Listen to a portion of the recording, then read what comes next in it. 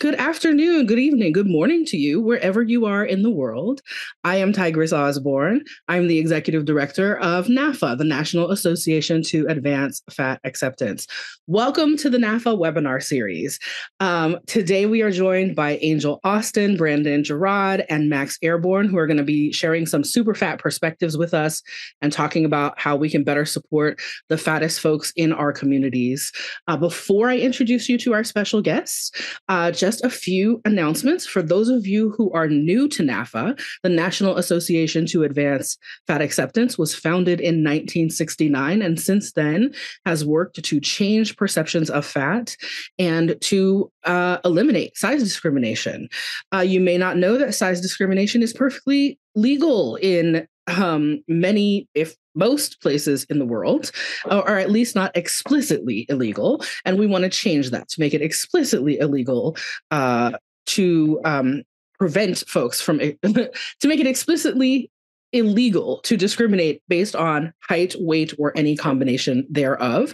If you want to support our work in doing that, you can find information about the Campaign for Size Freedom, which works towards that end, on our website at NAAFA.org.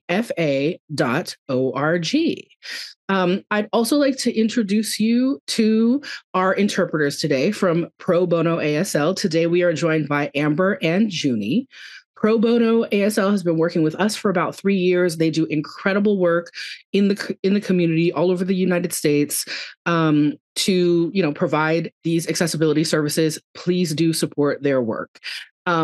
You may think that because Pro Bono ASL sounds like they are free, that we do not pay them. But in fact, we do compensate our interpreters for their time so that they can offer those pro bono services to other kinds of events and activities and organizations that are doing really important work that don't have the budget. We have the budget because of folks like you. We are able to compensate our presenters at these webinars, our interpreters, our hardworking video editor, and our other folks behind the scenes, because like all of our other work, we are funded primarily by members of our community. Please do consider supporting this work by making a donation today at NAAFA.org or by donating through Facebook or Instagram.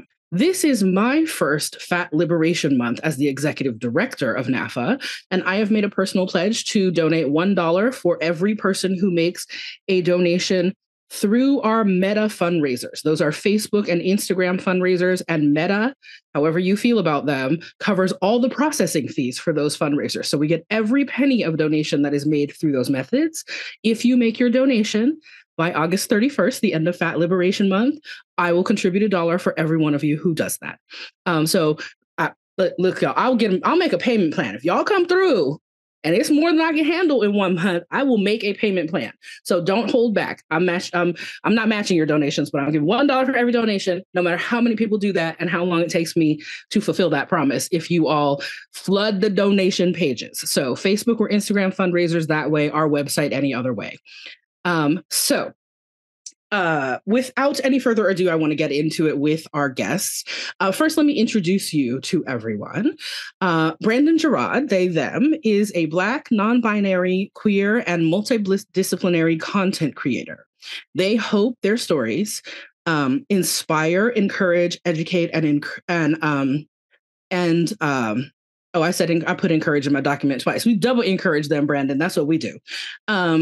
Brandon wants to inspire you, educate you, and encourage you through their work. And I'm going to let them tell you a little bit more about their work later. Angel Austin is the advocacy and community leader at ASDA, our friends at the Association for Size, Diversity, and Health. And she is the creator of Sacred Space for Fat Bodies. She advocates for the most marginalized fat people, especially Black, Superfat, and infinifats. We're going to talk about that terminology in just a minute.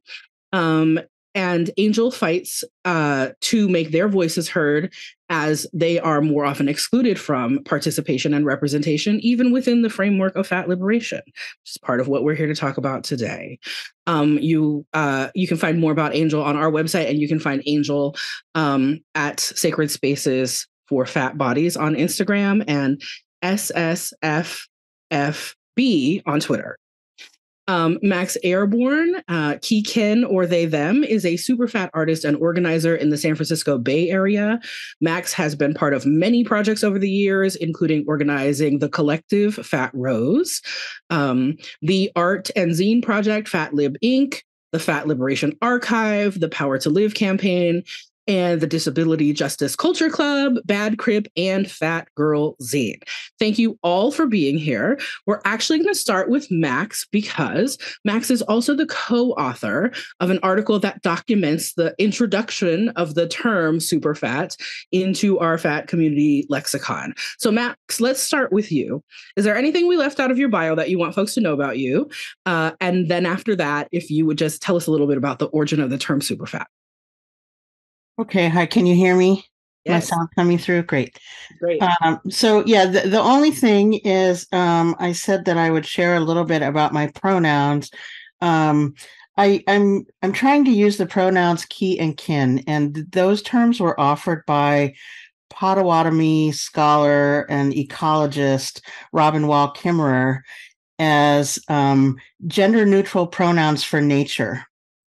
Right? Trying to stop referring to nature as it and trying to reanimate nature in the way we think about nature.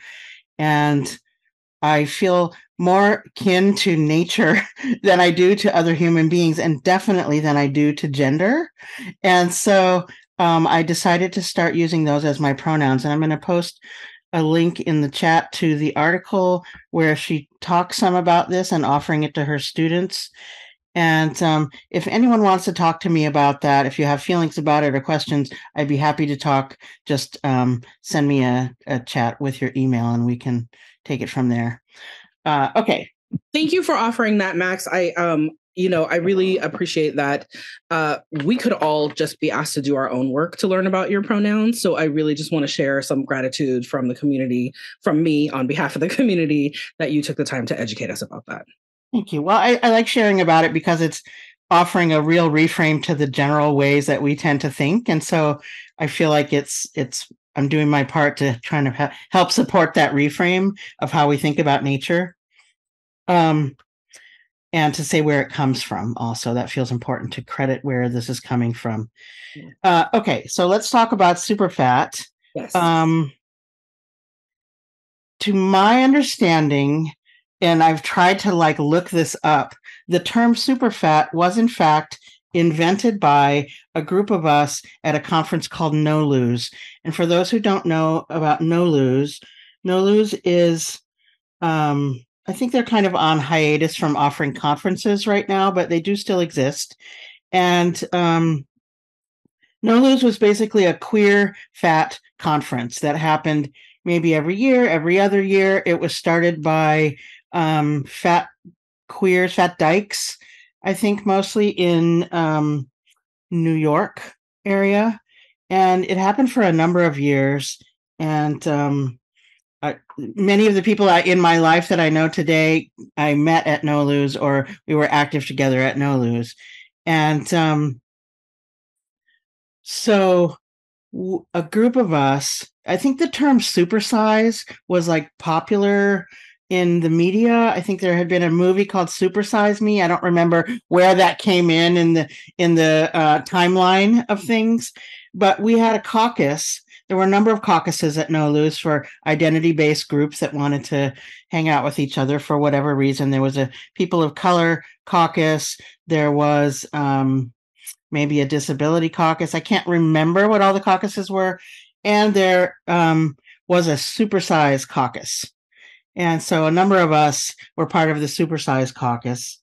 And there was one time period in particular where a lot of the folks from NOLOSE were starting to get weight loss surgery. And they were kind of fearing that they would be ostracized from the community if they got weight loss surgery, if they lost weight, if they became thin. And so they were bringing this to the community, and the community was largely very supportive and empathetic. So there was a lot of, oh, don't worry, we'll still love you. We still love you. And meanwhile, the fattest folks who weren't getting weight loss surgery for, whatever reasons, they were hanging out with each other, feeling horrible, going, well, wow, like with all this empathy for people who want to lose weight, where's the support for us? We already felt marginalized in that community, which is a horrible feeling, to be fat and to feel marginalized in a fat community. It's like, wow, so I'm still too fat for these people. So in the Supersize Caucus, we wanted to kind of, some of us were like on the verge of stopping attending because it felt so bad. And we talked about creating a new term. And we decided at that meeting that the term we wanted was Superfat. And nobody had heard that term before. And we decided that that was going to be our term of empowerment for the fattest among us, those for whom access was really an issue, even in a fat space, those for whom, we were all still considered kind of off limits in terms of sexual currency or even social currency, because we were so fat, we were just invisible in this way. And we adopted the term super fat, and we had a little thing where we announced it to the community. We're like here, and we made a list of demands, I think, and announced it to the community. And we're like, this is what we want. We want to be included. We want to be supported. We want you to see us and acknowledge us and do what you can to support us. This is a fat community, and the fattest of the fat are still part of the fat community. And so that was the experience. And as far as I know, that was the birth of the term superfat. And recently, someone coined the term infinifat, this woman named Ash, and she made this like size chart. And suddenly superfat got defined as having a size range, and the people of us who were at that NOLOSE thing where we named this term, were like, superfat doesn't have a size range, it's infinite, essentially, that's how we felt about it, right? Like, this is an infinite term for everyone who feels like access needs and doesn't get seen because of their access needs. It's partly for people who experience ableism as a fat person, disability and ableism. So we saw it as a very inclusive term, and then it got redefined as this sort of size range. And so we had a little bit of, I don't know, just some feelings about it, and felt like the answer to this is actually to tell the story as we understand it, and make that visible. And so I think somebody posted a link. I posted the link to the article. So for those of you who would like to read the article that I referenced, that Max and Cherry Midnight have documented this origin story, I posted the link in the chat for you. We'll add it to the captions for the YouTube video as well, or you can easily find it by just Googling super fat origin. It actually comes with that. So we'll talk about some of the other in terminology, death fat and infinifat, and some of the other terminology. And we'll bring Angel and Jerrod in just a minute. I want to share a couple things from my historical knowledge and from some things I see floating by in the chat. Barbara Bruno points, who's one of the founders of Health at Every Size as a concept, points out that Super Size Me was actually a really anti-fat movie, but that Superwoman was a term used in some groups at NAAFA. Bill Fabry, who is also with us, who's the designated founder of NAAFA, points out that folks at NAAFA were using Super Size or SSBBW, Super Size Big Beautiful Woman, as some of the terminology in NAAFA, predating the term super fat coming into our dialogue. And then there is also a question about the term death fat. So I want to make sure that we get to that terminology as well. I want to also share, for those who haven't read the article, I want to share a direct quote from the article because I think this is important. And then we'll bring Angel and Brandon in to also join in the conversation. Max and Cherry write, small fat, mid-size, and large fat were names without room for us. We chose super fat as a fourth category to represent and include the very fattest in our community. We specifically picked a name that had a superhero vibe because we were going to be our own superheroes. Some of us even made capes We knew we had to be ready to defend each other and be prepared to swoop in as a group to address the disposability culture surrounding super fatties. We created a super fat call and response that could function like a bat signal if backup was needed. If any super fat person felt alone or if sizist stuff was happening, they could call out and all the super fatties within hearing distance would loudly respond from wherever we were. It was glorious to call out for support in a public space and hear super fats respond from all corners. So before we bring Angel and Brandon into the conversation, Max, will you teach us the super fat call out? Do you remember it? I don't remember it. And Cherry and I talked about this. We were trying to remember the call. I wish that she could say it in the comments if she knows anything, but I don't remember the call. If anyone, sure it was super fat. So like super fat. So you like the first person said super and everybody else answered fat? Yeah, and you would call back. So it would be like super fat. Super fat. Super fat. Only it would be a lot of people calling back fat. So okay. I'm going to do something a little unorthodox for what we usually do in our webinars. And I'm going to invite those of you who are here who identify as super fat to turn your microphones only on. And I'm going to ask Max to lead us in the super, and any of you who identify with that term yourself to call back with the fat. So we can just practice that a couple times in community here together and revive that. Mics only, please leave your cameras off for now. Max, will you start us off? Super fat. Super fat. Super fat. Thank you all for doing that. So remember that when you're out at other community functions, and credit it to those folks at No Lose. And if you don't know No Lose's work, No Lose is also a 501c3 charity. So if that matters to you in terms of who you give your money to, you can donate to them as well as NAAFA. And you can find information about them on their website, which is nolose.org. No Lose was founded by Dot Nelson Turnier in New York. And there's the origin story of the organization is all available on their website. I encourage you to learn that piece of fat activist history as well. Thank you, Max, for grounding us in this conversation. Brandon, let's start with you. When is the first time you heard the term super fat and what does it mean to you? The first time I heard super fat, unfortunately, was on Clubhouse. That dark and dangerous time. Will you say what Clubhouse is for people who don't for those who don't know, Clubhouse was this app that came around the time of the lockdown, so 2020, towards the end of the year. At first, it was just open to iPhone users, and then it was open to everyone. Originally, it was great conversations, but then it kind of devolved to a point where people had to debate their identity and debate their validity and just their life in general. And, just like all the marginalized identities that were attached, fatness was attached. So that was one of the first times I heard the term specifically, super fat. And I was like, yes. Because like it,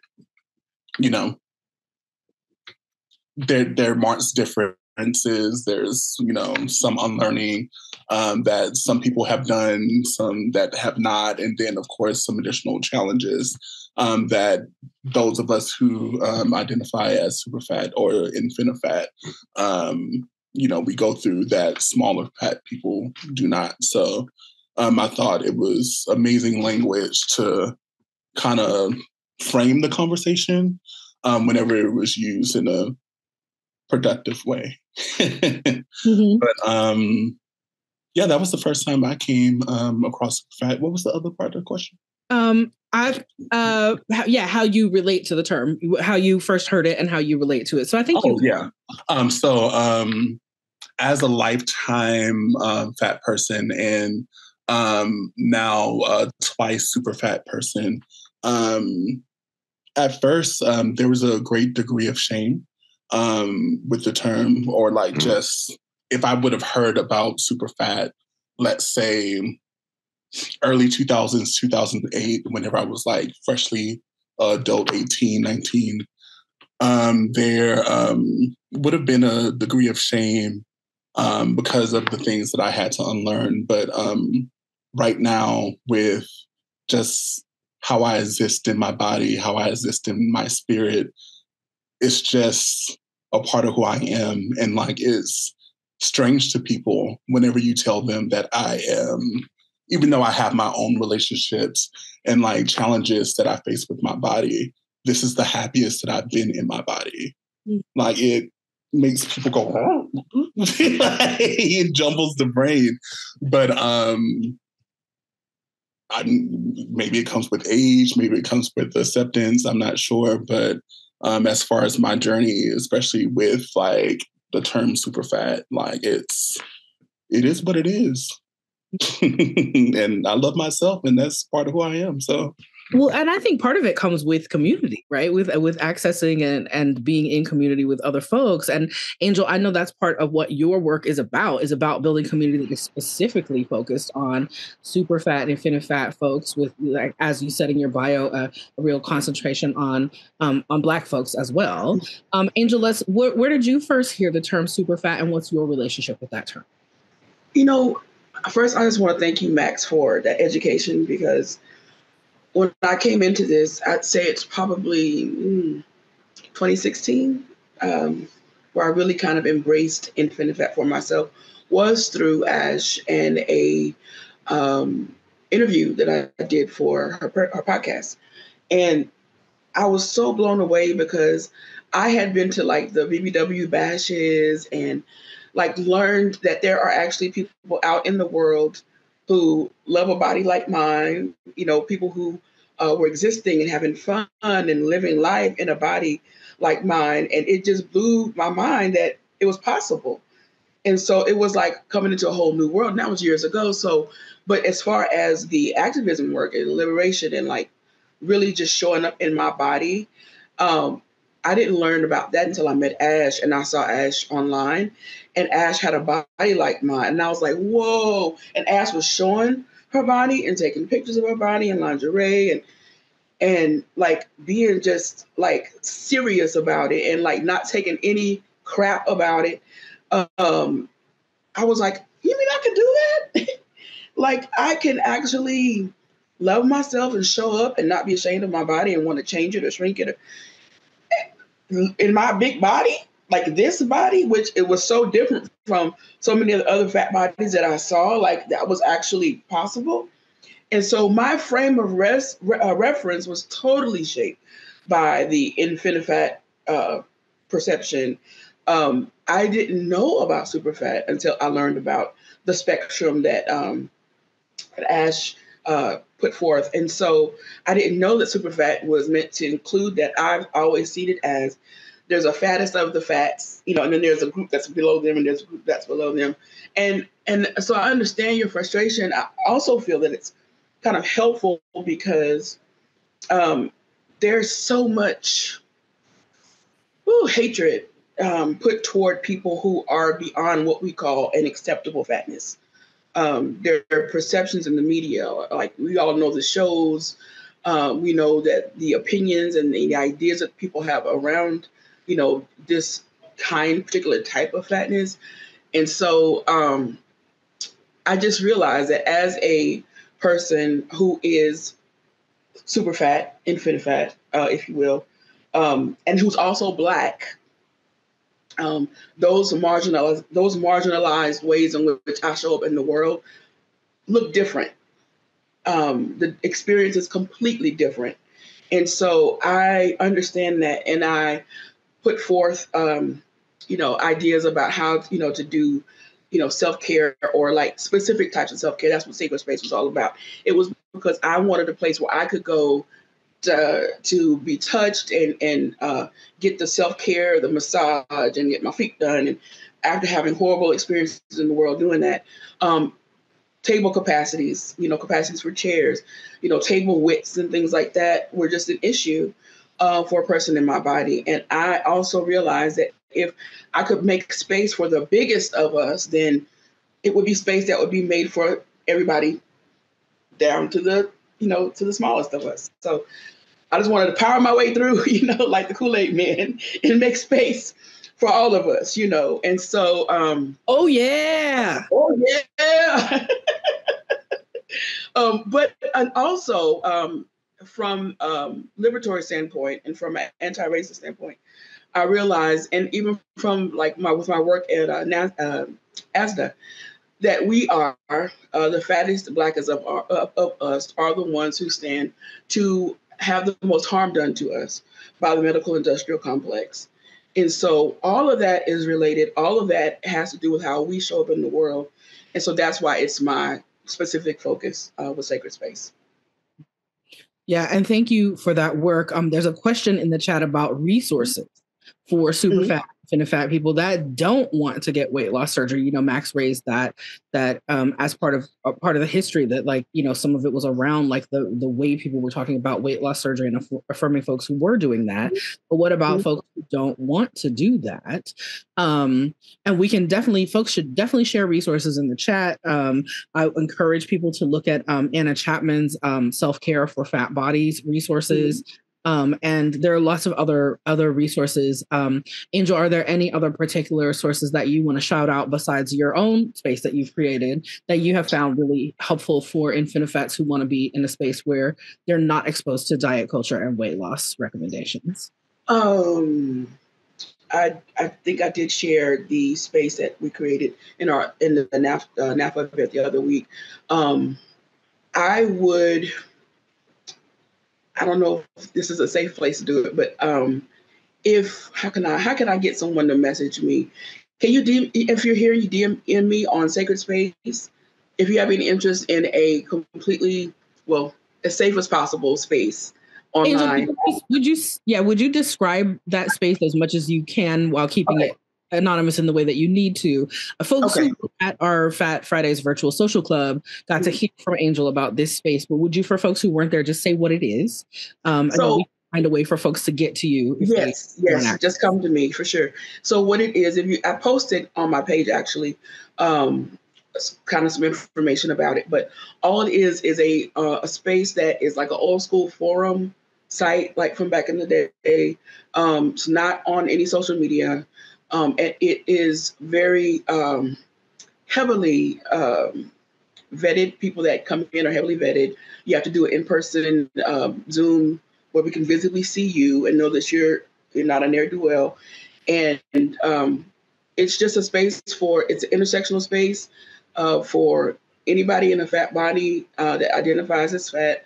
We have specific queer spaces. We have Black spaces. We have all different types of spaces where you can come and find, people that you can just be in community with that are not talking about weight loss, that are not talking about restriction. But I want to venture to say something also. I don't know if it'll be taboo here, but I have really been trying to talk about, and I know Tigress, you posted the other day about pleasure and movement and about ways that we can feel good, ways that we can take back from exercise and diet culture to feel good in our bodies that have nothing to do with weight loss, nothing to do with changing our bodies, but everything about feeling good, maybe getting some autonomy, getting stronger. I just released a totally reclined, like in the bed, strength PDF, interactive PDF that you can use if you just want to stretch or feel good or feel stronger. If you feel that's a need for you. I really feel like we need to talk more about how movement and pleasure and all these things work to help us in our bodies, that we don't have to resort to trying to change or, shrink or do anything, that we can work to feel better. I feel like diet culture and all these things have tried to rob us of that, and even any mention in fat liberation of these things. Sometimes I've been called out for it. I know I'm taking a risk talking about it today, but I've been called out for it. because it's perceived as ableist. And a lot of times they didn't know who they were talking to, because if they'd have known it was me, they might have understood. So anyway, I just offer that as resources. I even have some to give away if anybody wants any. It's just a PDF. You can click on it. You'll see me and my body moving on YouTube. So yeah. Where, and Angel, will you just say again where folks can find that PDF? That's in my bio, the link in bio. It's Recline, Strength and Mobility. Thank you. Click on it. And folks, what we will do with this webinar, as we did last year when Anna Chapman joined us to talk about self-care, is we will capture any specific resources that you offer, and we'll share those either through our newsletter or blog or on our website. So if you have specific links, things that you use, things that you attend, things like that are related to, that are especially important to and accessible to super fat people, please do share those links in the chat, and then we will find a way to share them out with folks who were not here with us today. So I want to go ahead and invite our audience to, you can start queuing up some questions in the chat if you have questions. I want to share right now the question from, this is a question from Debbie, who says, giving specific requirements to call oneself super fat, for example, you must weigh X number of pounds, seems problematic, but it also feels inappropriate for someone to claim that label when they don't have the experiences that super fat people have. Are there thoughts on navigating that? Or is that maybe too broad of a question? What do y'all think about that? The sort of like how we define who gets to use that term for themselves, or if we define who gets to use that term for themselves. Max, we haven't heard from you in a minute. Will you jump in with the first answer to that one? Yeah. I feel like it's about access. If you experience fat-related access issues, if you go places and you can't fit in the chairs, those are clues that you might actually be super fat. Yeah, I don't know. I agree with like weight being a weird arbitrary measure, and it is about size too at some level. So I don't have a perfect answer. I think if you don't experience access issues related to your size, I don't think you're super fat. That's my personal opinion. There's nobody making a rule book about it, but that seems to be the general way that I think about it, and the other folks who were at that meeting that I talked about. Well, and what I love about thinking about things like public accommodation is that it's like, do chairs fit you, do spaces fit you, can use public bathroom stalls, things like that. It's less gendered than using some of the fashion terminology that is sometimes used to define the sort of like, when we think about privilege along a scale of fatness and who has access and who has social privilege and all of that, we often talk about smaller fats, mid fats, fats, very fats, super fats, whatever the terms are. We often talk about that using, that means you're a size 14, 16. That means you're a size 28 or higher. And those are all, clothing sizes that are designated as clothes for women. And so I think that often leaves other folks out of the conversation or makes them feel seen. I can see that. I love using some of those other access points in terms of thinking about it. Brandon, I think you were about to say something and I interrupted you, I believe. Oh, you're good. So when I think of this question, I think of like any other white supremacist form of oppression. Like it's how the spectrum of oppression, right? Like I think of colorism as like something that could be used to compare. Everybody on this call faces issues with colorism and is affected by colorism. Everybody on this call is affected by fat phobia, but there is definitely an increased degree of oppression for people who are darker skinned or who are larger size. Me and a smaller fat person can go to the doctor and they say, oh, this person, they're perfectly fine. Maybe you need to change your diet. But I think about whenever I went to the hospital last year, they didn't even try to get my consent. They were trying to give me insulin when I was like, y'all just gave me a steroid shot. Like, of course my sugar's high. Like, I've not did it in 4 days. I know I'm not pre-diabetic. And then like whenever everything leveled out, they were like, oh, you're right. I'm like, yes, like I know because I've, spent this time with my body. I just got tested at the doctor. Like I know where I am, but like, because, there's not a trust with fat people in their bodies. So go. Well, and when we're talking about medical spaces, one of the things that we were talking about for super fat people is literally, can you be in those spaces? Okay. Do they have a bed for you? Do the machines work for the way I was like get in them? And especially if you were also any size of fat, especially super fat and disabled. Do you have other physical, access issues? Then like literally, can you be there? Right. That's for me. That's one of the questions about the sort of scale of privilege is not just the sort of like, do you feel welcome there, but where is the break between people who literally cannot be there and people who can still be there in some capacity? So, do you want to add anything to this question about designating folks? Yeah, I was going to say I totally understand what you're saying about the gendered issue with gendering with the sizes for clothing, and I also want to say that as far as the question is concerned and how a person, I understand that could be problematic, but I just want to reiterate that what we're saying is that there are people who, I'll give you an example. It's the best way to do it. Say you are being examined on a table that can only hold, let's say, 400 pounds, right? Maybe that is a standard. I see that if you go shopping and you're looking online for stuff, you see that there are a lot of cutoffs is like 400 pounds for a lot of stuff. Well, what would you classify a person? This is just a question. What would you classify a person using weight? It's the reality, right? That a person that's 400 pounds, would that person be super fat?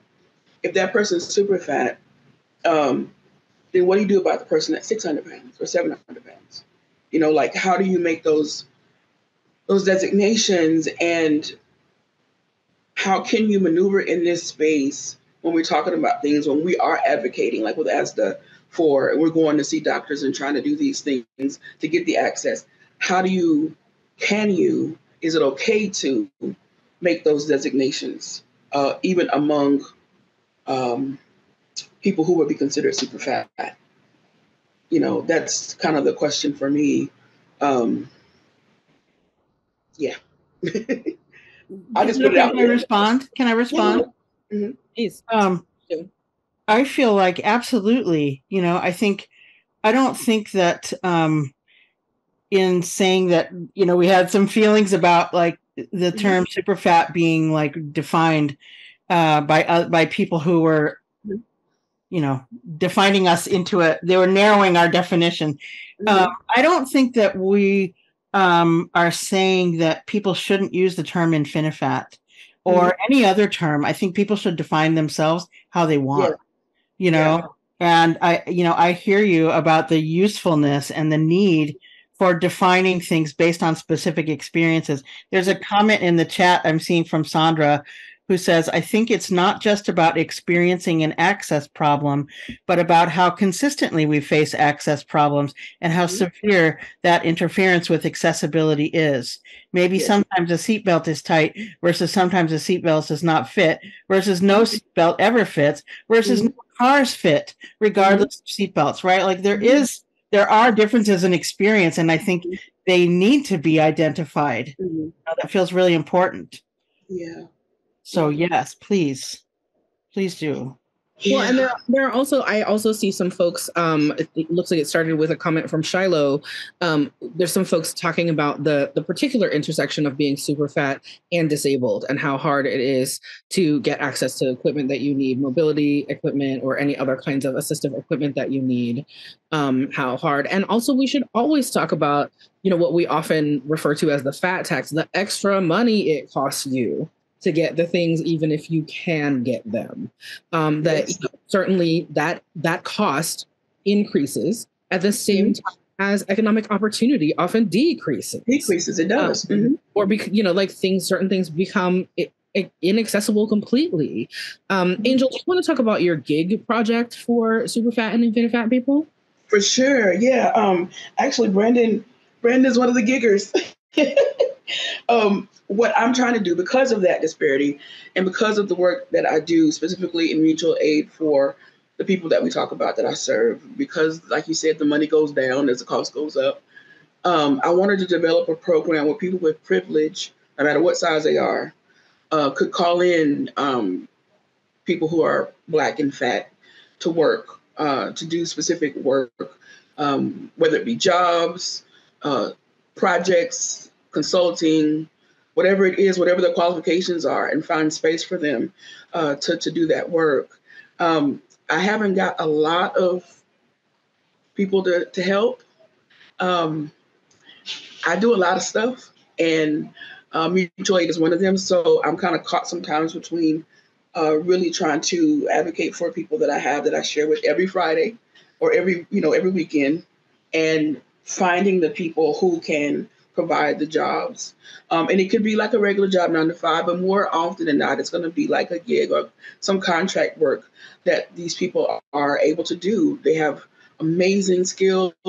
The issue is that I've been thinking about writing about this, but like I would say super fat and brilliant, a cautionary tale. Like, fat people are the people that I've met in this community are some of the most brilliant, amazing, creative, just stellar individuals. But of course, we live in a society that's white supremacist, that's fat phobic, that's anti-fat. And people look at us and make certain assumptions. And unfortunately, it's people that often are in our community, right? And people who claim to be about fat liberation. We're talking about, you read in my bio, people talk about, I was talking about the issues that the fattest fat people have, even within fat liberation. I could talk about that all day long. And so there's this perception, some bias that people might not even be aware of, that just make these assumptions about us. And I want to get past that, because I want to get us working, and I want us to get, be able to take care of ourselves and get a livable wage, and, be able to thrive, not just survive, but like thrive and have what we need and live our lives, get the medical care that we need, get the medicine that we need, get the everything that we need, therapy, whatever it is, to be able to afford that. So that's why I created Get Fat. Yeah, and thank you. And please, folks, I saw somebody in the chat say, I'm here as a super fat ally. Is that such a thing? It should be. It needs to be. And so, like, one of the best things that you can do in terms of allyship is this kind of what Angel's talking about like, you have work for people, you have opportunities for people, share those and support those. And also think about their Angel and many others in fact communities share mutual aid requests from people that are often from people who are having a more difficult time working because they're being, on the larger end of the fat spectrums. And so supporting those things is super important. Angel, we can't talk about it all day, but let's talk specifically about that question of what you could talk about all day, about anti-super fatness within fat liberation spaces. There's a question in the chat from Bill that says, could it be possible that that some of the way that super fats react, that smaller fats react to super fat, has to do with their own fear of becoming super fat? How do y'all respond to that question? And do you have other thoughts about fat lib spaces specifically and how we could be doing better? Let me pull my notes up, because, I was hoping you'd ask this question. Angel came with notes. Okay, so this is just one thing. So I've been asked to do a lot of different things in this community. And one of the big issues, there's this kind of undercurrent of, I mentioned it earlier, acceptable fatness. And this idea that where people won't say it outright, their actions show it. So like if you're, for example, you're planning a conference, hope it's not in person, but if it happens to be in person at this point, and you're planning all the things around the conference, where you're going to eat, what you're going to do, get somebody on the planning committee who is infinifat, or hire somebody outside of that, your group, consult, spend your budget, because I'm saying that if you can't find stuff that's accessible for the fattest people and you're supposedly weight inclusive and you're saying that you're this thing, but fatness or accessibility rather is an afterthought, or you do it in the moment, that's a problem, right? We talked about clothes. We talked about, items for self-care, all these things.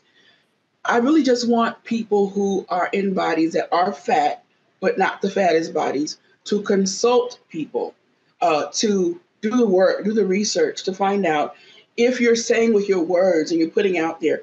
I remember Saucy West did the whole fight for inclusivity thing, and people were like really loose with their mouths talking about this clothing line is for everybody. And it's don't say that if it's not, right? Like if it's not really, and you haven't done work, don't say it. You know what you can say? I consulted with someone very recently in Pilates that wanted to literally in Pilates, right? That wants to make their Pilates work more inclusive. And I said, you know what? There ain't no machines for us. You know this, right? Say it. If you got to do some different moves, like if you really want to be inclusive, say on your website, we do not have a way to do Pilates the way you're coming thinking you can do Pilates. And we see that hole, that gaping hole. We want to make it work for you, but we can't do it right now. Just say that. You know what I'm saying? Like, be honest. People want so badly to perform.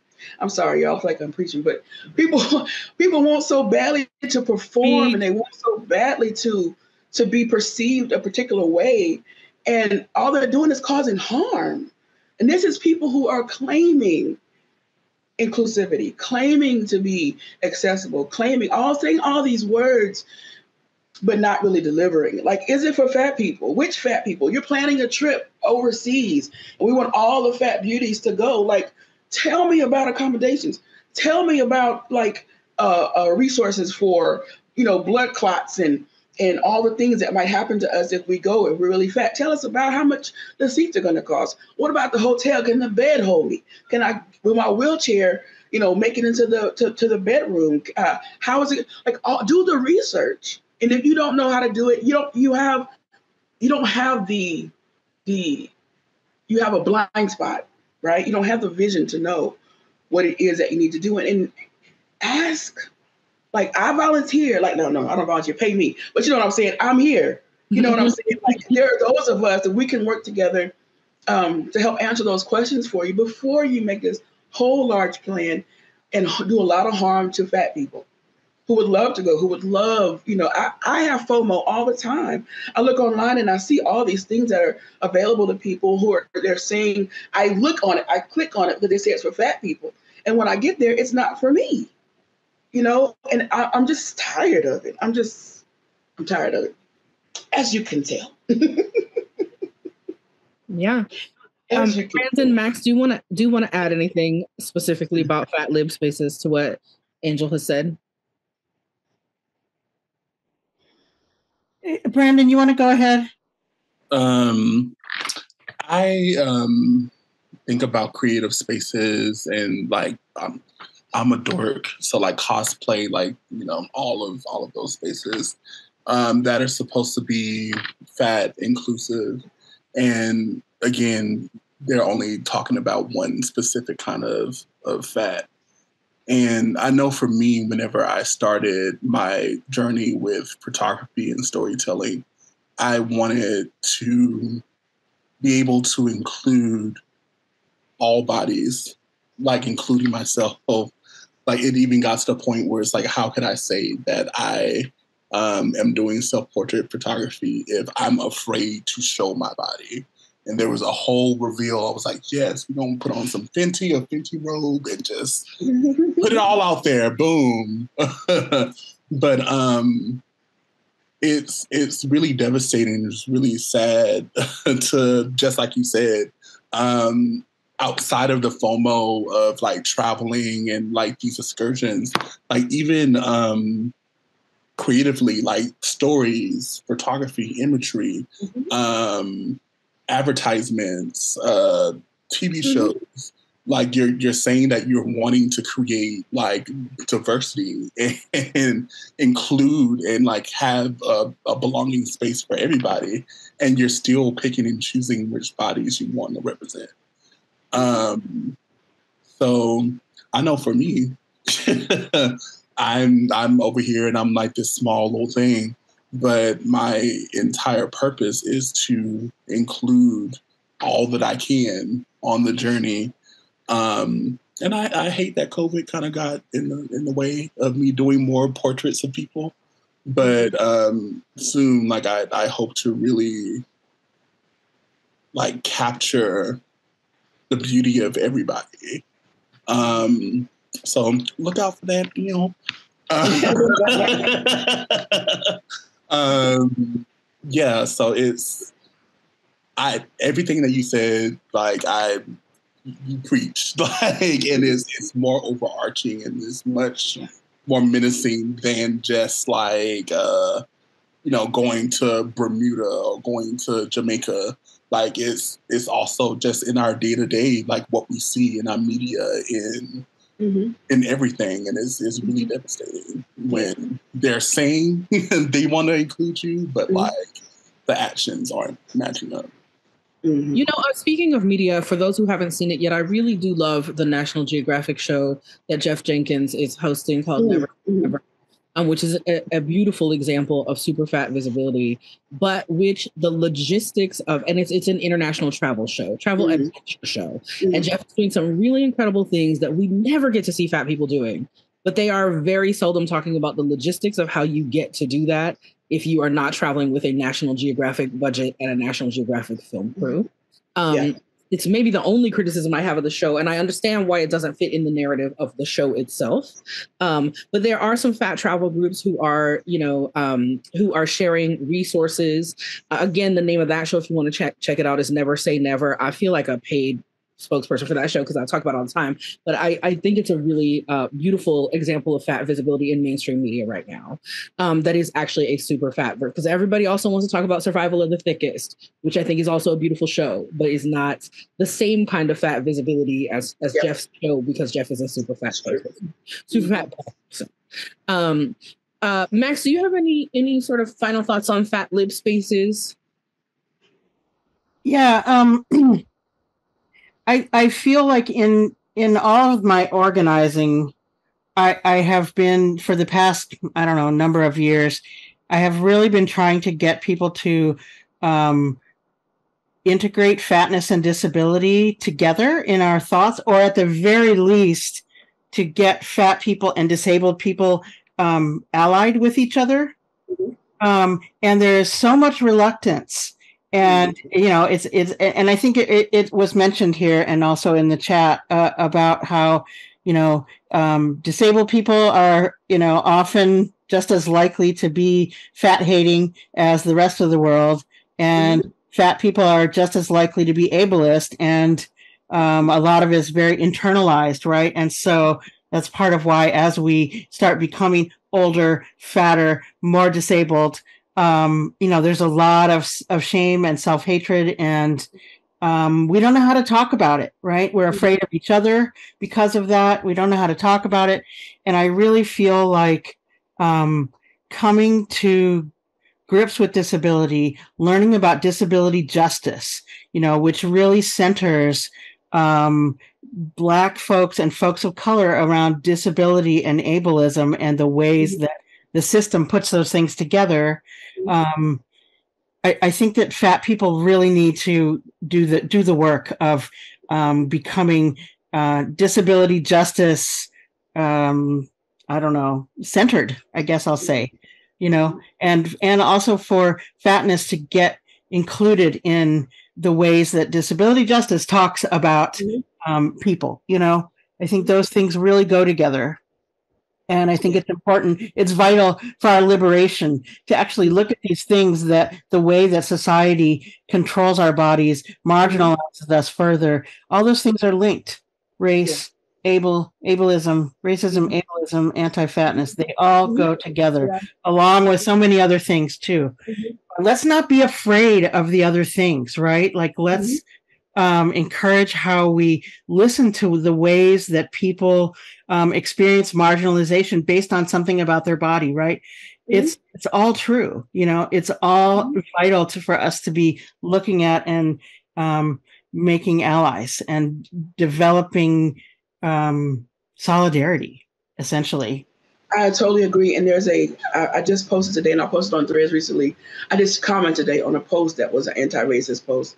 And I was like, I'm longing for the day that these people who are just anti-racism warriors, Black people for the most part, start talking about the link between anti-fatness and anti-Blackness more so. How that you can't separate them, right? Like, it's inextricable. So I totally feel you. Like, we need to, like, come together and figure out how we can all support each other, and always centering the people whose voices need to be heard, and deferring to them. Mm-hmm. Yeah, and thank you for being here and talking about that, Angel. And I just, again, want to recognize your work in talking about that, being somebody who's very out there in the community, visibly talking about it. And one thing, I'm just going to say this, allies, and I'm going to keep on saying this. Thank you so much for the ways that we are seeing folks acknowledge the work of Dr. Sabrina Strings, who is not a fat person, by the way, and of Deshaun Harrison around looking at the intersections of anti-fatness and Blackness, and anti-Blackness specifically. And also, please stop acting like these are the only two Black people who talk about these things, because I see that a lot in this community, and that is inaccurate. So please look around for who else is talking about. No disrespect to their work, like all respect to their work. And also, there's some other folks talking about this and who have been talking about it for a long time. So please, please pay attention. Thank you. I didn't see who it was, but to the person who shared the resources of their work. And please do share some of the resources if you have them. Unfortunately, we don't have time to continue the conversation today, but what we will do is we're going to leave the room open for a little while so that folks who want to contribute things in the chat for resources, also questions. If you have questions for Angel, Brandon, or Max that we didn't get to today, I will be happy to follow up with them and get their answers, and we'll include those in that crowdsourced document of resources. So I want to say thank you again. We always end with if there's anything we didn't ask that you wish we had. So let me give you just a quick, like a 1-minute answer there for each of you. If you have something that you wish we had asked you about, let's start with Brandon, please. All right.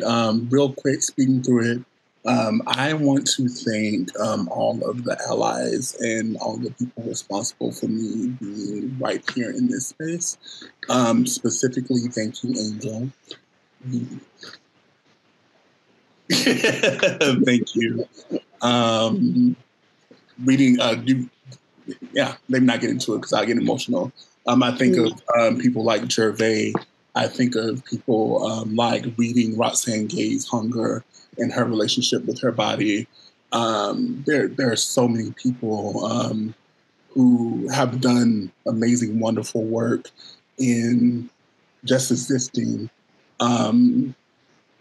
authentically, that I want to extend gratitude to. So, Thank you, Brandon. Max?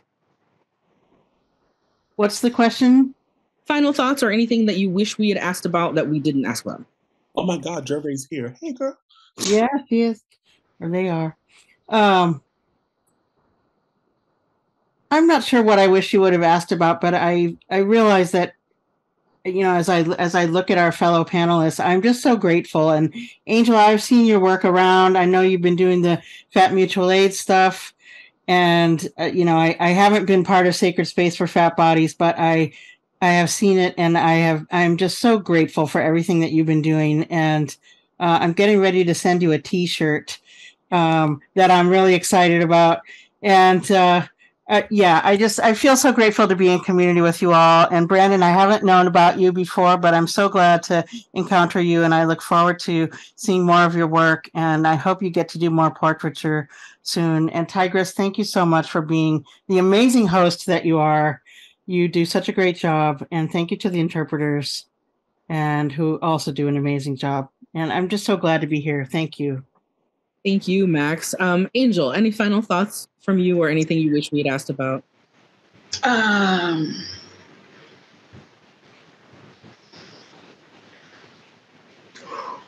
just love this community.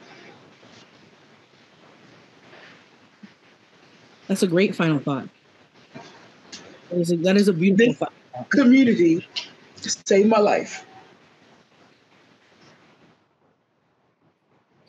So let's end on that. I mean, I'm going to say some administrative stuff, but let's end our panel on that thought. Thank you all for being here, Angel, Brandon, and Max. Thank you to Amber and Junie from Pro Bono ASL, to all of you who actively participated in the chat. For some of the questions that we didn't get to today, there were a couple of questions about accessibility. There were some questions about finding medical providers. We will share some of those resources out with folks who were here via your emails that you registered with. We also did have Shiloh George, who is here with us in the chat today, presented earlier this month on some resources for self-advocating with your medical teams. And we got into a lot of other things during that. That video will be coming to YouTube soon. All of our Fat Liberation Month videos. Aoife Sheena Clear did some work around accessibility and movement. So we have everything that we did during Fat Liberation Month that was recorded. We had a couple of unrecorded sessions, but everything that was recorded will be coming to our YouTube channel, which is NAAFA Official, very soon. And you can also see our past webinars, including folks like Dr. Sabrina Strings and Deshaun Harrison and some of the other people who've been mentioned today. I do also want to give a shout out to Ash, who was mentioned several times here. You can find Ash on Instagram at ash.fatlip. So that you can, follow her work and see when she gets back to her, is it Infinifat Mondays? I think it is, but she does a lot of Infinifat visibility stuff. And also want to mention our friends at Algo and Friendly Like Me, which are two apps. Algo is still in development, but they're doing lots of great stuff on their social media channels. And Friendly Like Me is available already. And you can use those apps to identify places based on their accessibility to disabled and fat bodies. So please do think about all those resources. And again, we'll share some of the things that we've learned today. Thank you for being with us. Happy Fat Liberation Month. We have one more virtual event to go on Thursday, our Fat and Happy Hour. Please join us for that if you can. That one is just pure joy and celebration of being in Fat community together on the last day of Fat Liberation Month. We have lots of fall virtual activities coming up as well, so stay tuned. If you're not signed up for our newsletter, you can do that at NAAFA.org, or you can follow us on your favorite social media at NAAFA Official. Thanks again for being here, everyone. Take care.